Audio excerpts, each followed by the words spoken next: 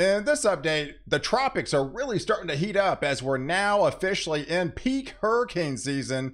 At the same time, we've got a pretty significant cool down coming for the US and some beneficial rains as we'll be watching Lee every step of the way. So let's take a look at the satellite picture this morning, and wow, there is powerful Hurricane Lee, and there is Margot actually right behind it. That's also intensifying, possibly into another hurricane. We also have new convection down here into the Caribbean, and yet there's two other systems, as the National Hurricane Center has also highlighted, that's actually coming off the coast of Africa, and we'll be having to watch this trailing in the wings of Lee coming into next week as well. So let's take a look at where we've been so far, because this has not been kind of a normal September. It's been plenty warm, if not hot, in a lot of areas to start off the month of September. These are the temperature anomalies all the way through the first 9 days, and yeah, well above average across the Great Lakes and further south into the southern plains. Look at that. That's hard to do, to get 11 degrees above average overall over a 9-day period in Texas. They've been intense heat down there, and out west, yes, you have been cooler, and that's going to be the beginning stages of what's to come heading into next week, because we do have a trough coming in from the Great Lakes. We'll have northwest flow. We'll finally have that ridge of high pressure backing off towards into Mexico, as much of this area actually will be below average for a good chunk of the week. Of course, as we'll be watching Lee every step of the way. So if you are new to the channel and like detailed weather breakdowns, hit the subscribe button and you're in. You get all my daily content on this channel, and I would love to reach 200,000 subscribers by the end of the year, and you can help me get there by subscribing to the channel and following all my daily content. So let's take a look at the setup going forward on the water vapor imagery. For today, we'll start to see that first impulse of energy coming in from the northwest, right? They're sharing some of that cooler air, but that also means there's cooler air aloft, and we could be seeing some severe storms really kind of break out. Even some big time hail producers break out in portions of the Texas Panhandle. There's the eye, looks to reform into Lee, as now that is looking to, as some of that shear starts to subside, and all indications that's going to continue to re-strengthen out there into the Atlantic. But yeah, there's that pulse of energy coming in from the northwest today with that cool front. That first initial cool front will have that disturbance trailing behind it. We've got the lift associated with it. We got the colder air aloft. That means big time hail producers down this corridor into the Dodge City area, into the Texas Panhandle. Those could be some 2-inch variety type hail, some dangerous golf ball, even possibly up to tennis ball size hail, with these supercell thunderstorms into the heat of the afternoon, into the evening time frame. But we'll have the trough coming in from into the Great Lakes, and ahead of it into the northeast, you're going to get some pretty good rain producers this afternoon as well. So portions into West Virginia, back into the Virginia region, into Pennsylvania, up here into New Jersey, up, going into upstate New York, all along the coast here in New England, up here into Maine. Yeah, you could be looking at some, very heavy rain at times as this system will be moving across, from west to east. But that brings down the cooler air as well. And this is kind of the just first indications of that rapid change, right? So this whole area has been obviously well above average, right? You've seen the temperature anomalies for the first 9 days. That's going to be some welcome relief in sight, dropping that cooler air further south into the Great Lakes, into the middle of the country. That will meet up across portions of Oklahoma, into the Texas region, into New Mexico, and that'll eventually start to creep into the portions of North Texas as well, with the kind of the first round of showers and thunderstorms. And it's all because of this southern jet stream is starting to get a little bit more active, right? So El Nino is actually finally showing up in the cards, as we'll have that trough dig down a little bit further south. right? And we'll have these pulses of disturbances coming in off the subtropical jet stream.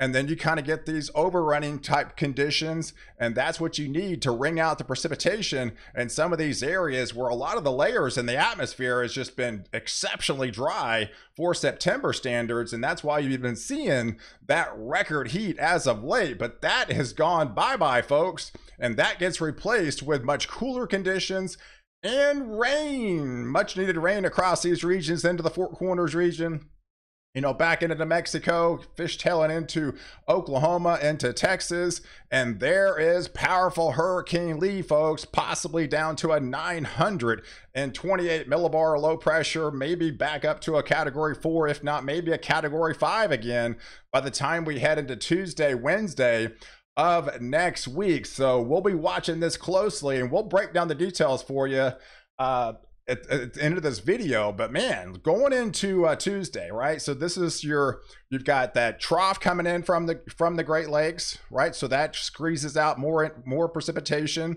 and then we've got these pulses of energy that come across the subtropical jet, ringing out precipitation across the Four Corners regions. That gets into the Texas Panhandle and eventually squeezes off into portions of the Dallas-Fort Worth Metroplex, replaced by cooler air, right? So as we get deeper into the week, these temperature anomalies, by the time we head into Wednesday, there'll probably be about, I don't know, about 100 million Americans, about 1/3 of the US actually below average. I mean, that's something we haven't seen in a long time. It's starting to look like September, folks.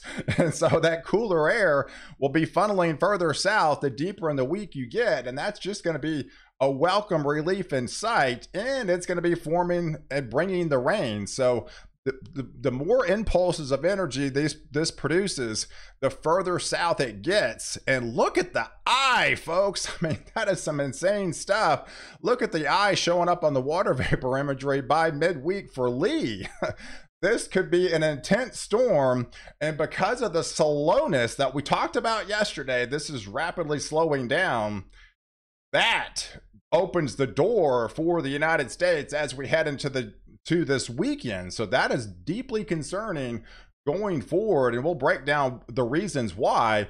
But look at that cooler air, right? Look at that colder air coming in. With those are September type numbers, folks. So, you know, these are high temperatures on Wednesday. We're talking 70s, if not 60s in portions of the Great Lakes, the middle of the country. I mean, even some 60s showing up on the map into portions of Kansas, and 70s, if not some portions of 60s for highs, folks, into the Oklahoma region. Look at that 81, 82 degrees in Dallas. You just hit 110 the other day. So that's a 28-degree drop. So that's a significant change and a very different air mass coming for next week. And we'll have more pulses of energy. I think the most active time across the southern plains is probably going to be Thursday, because look at the vertical velocity index. That's a lot of upward rising motion air. That's something I've actually haven't seen across this region since June. Things have rapidly changed in a big way. So now all those pulses of energy will, will moisten up all layers of the atmosphere. So by the time that other disturbance comes in by Thursday, that's going to be prime conditions for heavy rain across these regions. Of course, there'll be Lee still out there. This is Thursday, folks. We got a long time to track Lee, and because it's slowed down even further now. But yeah, so look at that, folks. There's a slight risk for excessive rainfall across these regions that just desperately need the rain into southern Oklahoma, into North Texas, even portions of central Texas. This is music to your ears down there, folks, as a lot of these areas are into exceptional and extreme drought across these regions. So, and it doesn't come all at once. It comes in like you like it, not with the flood. It's a trickle, right? You get Monday, you get Tuesday, you get Wednesday. By Thursday, you'll have the heavier rain, but it's a little bit different. It's kind of spread out. That's all. That's what you kind of want if you're in a drought. So it actually soaks into the soil down there. So it's beneficial, and it doesn't just get all run off. So Here's the setup that's concerning as we go into this weekend, folks. So we're going to have this last disturbance, right? So we're going to have this last disturbance come across all week long. We've got a significant trough, pushing in that cooler air. And look where Lee is potentially by Friday, right? This is down to potentially a 955 low pressure, bona fide major hurricane, if not a category 4 hurricane, off the coast into the northeast, right? And because of the slowness that we talked about yesterday, the trough that you'll be getting all that colder air this week. But by the time we head into Friday and Saturday, it actually might swing across. So in the big picture here, there's Lee, there's Margot, right? We're not concerned about Margot, even though it might be the same intensity because it's just heading out in the open waters. And there's possibly Lee's replacement, as a lot of the guidance has this continuing to rapidly intensify as well and taking almost kind of a similar track that Lee has. So after we get done with Lee, we'll be having to watch this storm as well, definitely pretty closely. But right now, our main focus is Lee, right? So the concern is once this trough moves out, and I think it actually will, because more and more guidance is hinting at that because Lee is slowing down. Now, again, this is 5, 6, 7 days away, so the timing does uncertainty. And we talked about the upwelling that Franklin caused, a lot of lower anomalies out here. But look where Lee is. It's further north. I mean, once you get past this, these are kind of like untouched waters. Yeah, you had Idalia in these areas, but that wasn't as intense what Franklin was that set over these waters for an extended period of time. So these waters are greatly warm down in these regions, and that's another concern with this powerful system. At some model guidance really doesn't have this weakening that much as it continues further north, getting closer to the northeast. Here's the big picture, right? And this is what we talked about with this trough coming in this week. With the slowness of Lee, this may have time for the trough to swing out and this high pressure to swing in. So if this high pressure is strong enough and the trough is moved out, this allows this high pressure to squeeze Lee back into the United States. And that is the concern. And the model guidance and the ensembles are actually trending that way, unfortunately, by next weekend. So here's the latest icon guidance, actually puts it closer into land, if not making a landfall back into the Nantucket region. This could be a bona fide strong hurricane still across these regions. Now, again, this is kind of just one model, but more guidance from the European, the GFS, the ensembles are showing that trend because it slowed down, right? Before the slowness, I mean, we were saying, hey, that trough's going to pick it up and swing it out. But because it slowed down, it might buy time enough to allow that trough to actually swing out by then. And by the time Lee gets up there, the trough won't be there, right? It'll feel the effects of that ridge coming in from the back door, and that will squeeze Lee out to the west, and that will squeeze it towards the United States. So that is the concern. And this still could be a powerful hurricane. Here's some estimated winds, 100 miles an hour, folks, going into portions of Nantucket and to Boston. So this is definitely of concern. So right now, I would probably say from New York City to Nova Scotia, you're going to have to keep high alert, and we'll keep you updated on this channel every day. I'll be doing daily updates on this storm and tracking this storm every step of the way. But right now, it definitely has me concerned about the Northeast as we head into this weekend because of the slowing down of Lee. And if that does come to fruition, obviously that's going to be pushing some very heavy rain. So you got the trough moving in that's also going to be bringing the heavier rain. But of course, Lee will bring the heavier rain with it. But look at all the beneficial rains across the middle of the country. The West gets left out. Sorry, guys. Not much happening up there in the Northwest and much of the West Coast.